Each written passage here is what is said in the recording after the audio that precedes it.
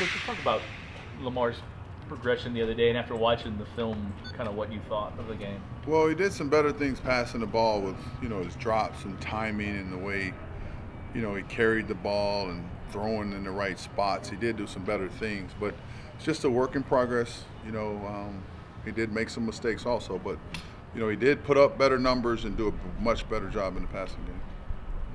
What did the video look like? What was that film study like, Sonny? It was, I'm not quite sure of the question. What do you mean? Was it a pleasant thing? Did you see good things? Was it worse on film? Was it better on film, do you think?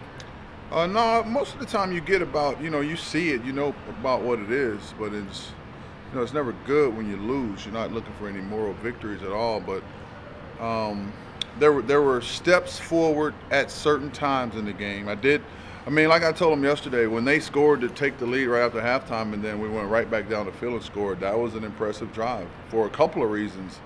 One, because we did mix it up. We had some run and some pass. Reggie was able to make some plays for us, moving that ball down the field. We found a matchup with James Quick and punched it in. And then, because when they scored, we didn't back off, or we did not, pout or anything. They really kind of, decided that we needed to step up and try to go get back into games, and that was impressive to me.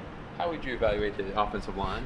I thought they did a pretty good job for the most part. They gave us some things on third down that were pretty exotic, some line games, and they had some pretty good guys running it. And they got on the edge sometimes and gave us some pressure, but I thought they did a good job. Kiola did a really good job for us being out there. He's physical. He really enjoys playing football. He brings a level of toughness to our offense that we need. Bobby talked yesterday about the consistency on the line, and now that you kind of have 5 guys that, early on it was a lot of movement and in and out, but that you got guys you stick with, they're going to get better, aren't they? Yeah, they are. I think not just as an offensive line, but as an offensive 11-man operation. So just the consistency throughout the game is important. Neither, one guy making a mistake, then another guy makes a mistake, but just we consistently perform at a high level. That's what we're all looking for. It's pretty evident that they didn't want Lamar hurting him with his legs. He had a big passing day. Is that, kind of what you strive for? If a team stops one, will attack with the other? Well, no, I think that it's just kind of the way the game went. I don't know that they did anything, different than they've done in the past to take him away. I think what they saw was that, Lamar had been producing most of our rushing yards. So probably their plan to win was to slow that down. But what you have to be on offense is balance. You got to run the ball, run it, then play action, and use your drop back passing game to convert third downs. And if you can keep that balance, it really keeps the defensive coordinator and the defensive front off balance. So that's what we're all looking for. How does Boston College stop the run? They stop it by having exotic run game stunts. They got 2 big physical defensive tackles in there that are tall, big, thick kids. They have defensive ends that are very aggressive. They have a middle linebacker that we played against last year that's a very physical player. It's hard to lead block the kid.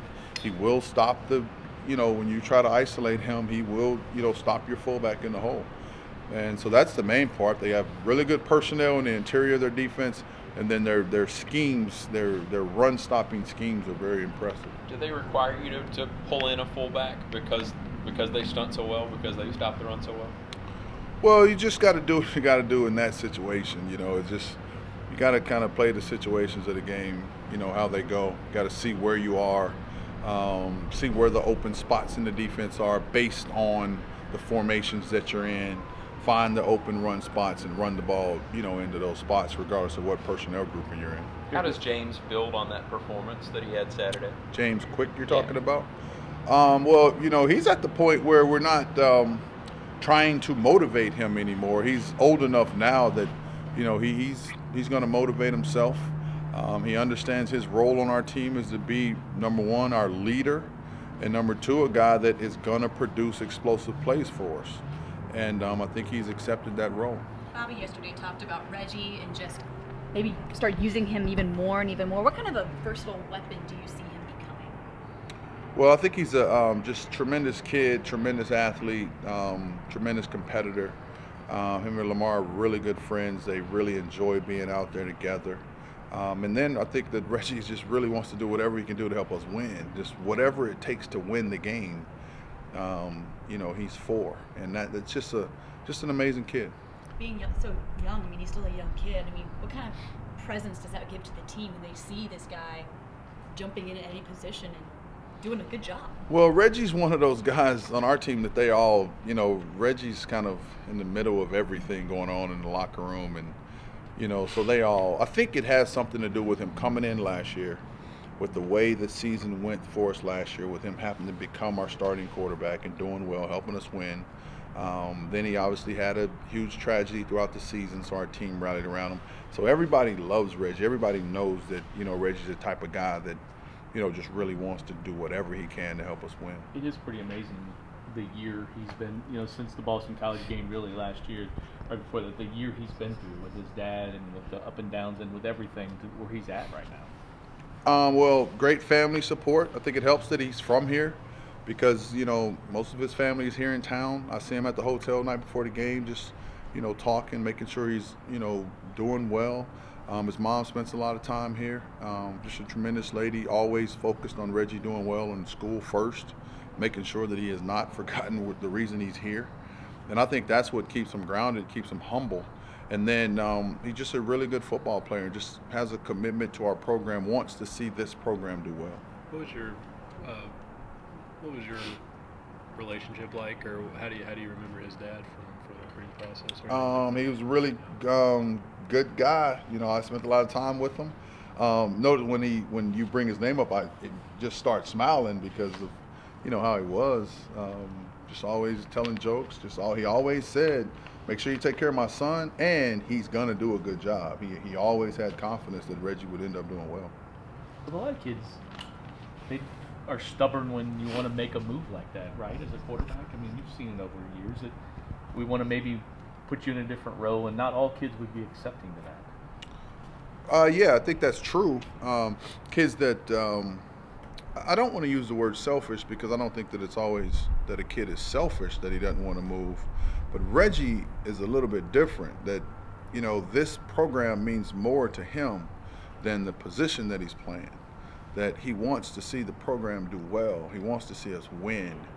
And he feels like that he can get out there and help us win any way that he possibly can, then he's all for it.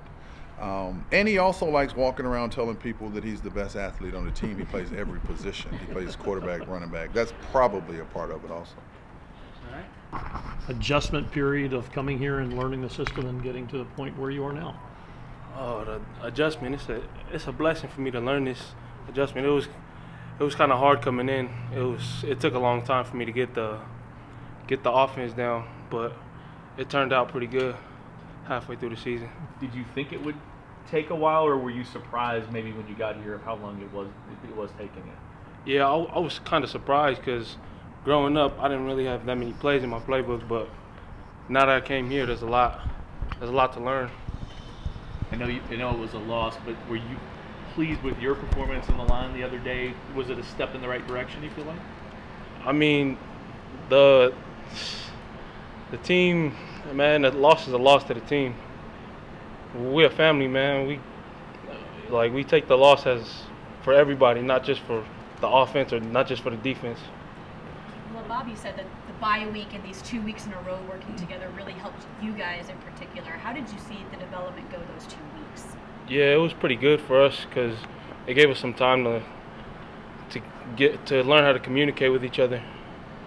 What was an example, like, you know, you felt like you didn't taking some time to learn the system? I mean, would you not go on the right count, or not block the right way, or how would you do it, or what was an example of how that would take place? I think I'd just go like the wrong way on some plays.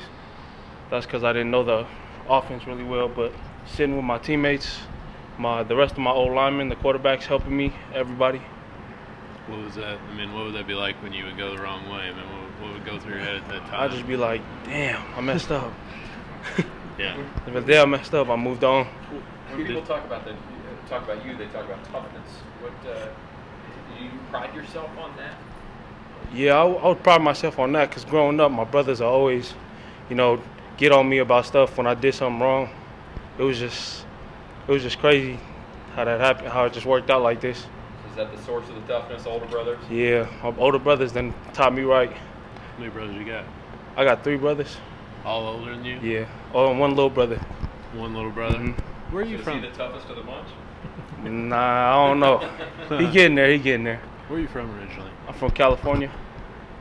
What's your ethnicity go back I'm to? Tongan. Tongan? Yeah, in the Pacific Islands. Is that where? But you were born in the United States. Yeah. Right. Where's Pio from? Is he from there too? He was from Tonga too. Yeah. That's his ancestors and stuff is back home. His family from Tonga too. But we all grew up in the Bay Area. You know him growing up? Yeah. I played rugby against him. Rugby. Yeah. He was nice. How, he was nice. So has he been your friend for a long time, or I mean? Yeah. We went to the same JUCO and I played a year with him when he came back. But I mean, he's doing good now. It's nice to be up here with another teammate that I played with before. So Is there anything about rugby that transfers to football, a similarity? The toughness, definite toughness. It teaches us a lot, man. Rugby's a fun sport, but I don't know. It's just I can't explain it. What did you play in rugby? I played outside center. What Yeah. did he play? Do you remember? Bill played outside. He played inside center. Okay. Yeah. So sometimes I lined up against him. Sometimes I didn't. Ever try to convince the coaches here that you can run the ball? Yeah, but I don't think it's gonna work. How do you expect this line to get better in the next couple of weeks now that you guys have got 5 guys that are playing most of the snaps and you get more used to each other? I mean, now it's just the communication between us. Like, we all have good chemistry together and stuff. Like, I have like Tobiah, I call him Uncle Tobiah because he takes care of everybody, our center. And yeah, it's just good for us to like work together and communicate on the line while it's loud and stuff like at Florida State. Kiola, when did you arrive on campus? When did you enroll? I arrived in May, the end of May. Okay. Yeah. What other schools had your recruiting process go? Like, why'd you end up coming to Louisville, and what other ones did you consider? And think? I came to Louisville because I knew there was like the atmosphere around here. It was just great.